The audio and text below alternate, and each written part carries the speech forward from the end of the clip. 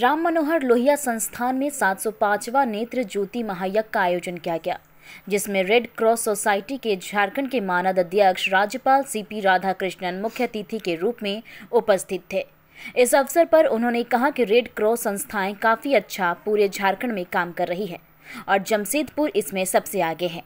हम इन्हें अपनी शुभकामनाएं देते हैं और उपायुक्त महोदय को हम निर्देश देते हैं कि 2 एकड़ जमीन रेड क्रॉस को उपलब्ध कराए ताकि एक अच्छा सा हॉस्पिटल नेत्र चिकित्सा के लिए बन सके, किसी भी मरीज में इन्फेक्शन ना फैले। इस अवसर पर समाज सेवी एवं के बिल्डर्स के मालिक विकास सिंह ने बताया कि प्रतिवर्ष के सिंह की स्मृति में हम लोग मेगा नेत्र ज्योति महायज्ञ का आयोजन करते हैं, जिसमें से 300 से अधिक लोगों को मोतियाबिंद का ऑपरेशन होता है और नेत्रों की चिकित्सा होती है। यहाँ सारी व्यवस्थाएं निःशुल्क है। यहाँ पर साल भर प्रत्येक सप्ताह शुक्र, शनि एवं रविवार को ऑपरेशन होता है। केवल गर्मी में इन्फेक्शन के कारण ऑपरेशन नहीं किया जाता है।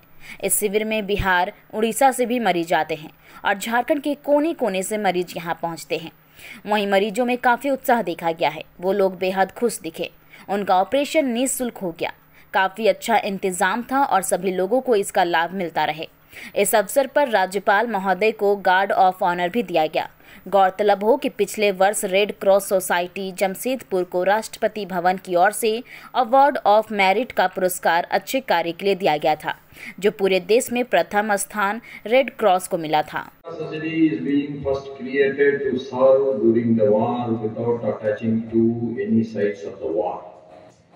And it has created alleviate the sufferings of humanity. These organization activities have increased manifold.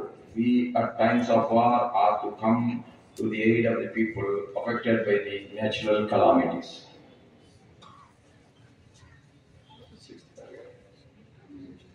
जैसा कि आप जानते हैं, रेड क्रॉस सोसाइटी की अवधारणा सबसे पहले युद्ध में सैनिकों की पीड़ा को कम करने के लिए हुआ था।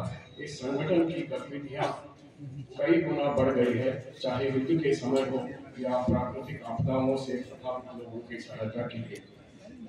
I really thankful to our Ujjwal Chakravarti ji, MD, JCAP, PCPL, and the other corporators who have come all the way, who have contributed immensely for this noble cause. We not only live for ourselves, but we must live for others too. That is the great attitude of the corporators here. I really congratulate them for their good work, and I am sure we will go from here to another milestone. मुझे यह जानकर काफी खुशी हुई है कि शहर के कॉर्पोरेट घरानों, संस्थानों और समाज सेवियों वाले व्यक्तियों द्वारा दी गई व्यापक और उदार सहायता के कारण रेड क्रॉस सोसाइटी की यह शाखा अपने कई उद्देश्यों को पूरा करने में सक्षम रही है।